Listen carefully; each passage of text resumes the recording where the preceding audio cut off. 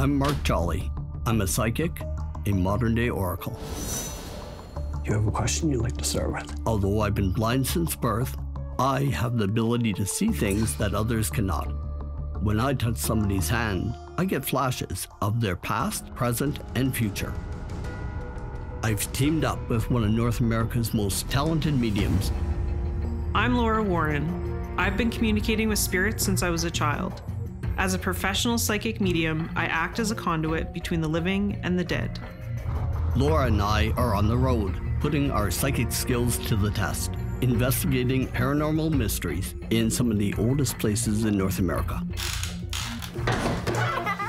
While we tap into our psychic ability to solve the case, outside experts use logic and science in effort to debunk the supernatural. It's a dead zone. I did not find anything that could be interpreted as ghosts. A lot of staff and some of our members have mentioned that they have experienced strange activities here at the club. Voices, sensations. One incident I recall our cleaner talking about. He was here on his own. All of a sudden, lights were flickering on and off, doors were banging. He was in quite a state when I got into work that morning. There was a noise coming from the second upstairs bar.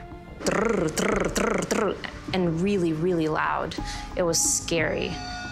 Downstairs in one of the dining areas, as soon as I walked into the room, I kind of felt a heaviness.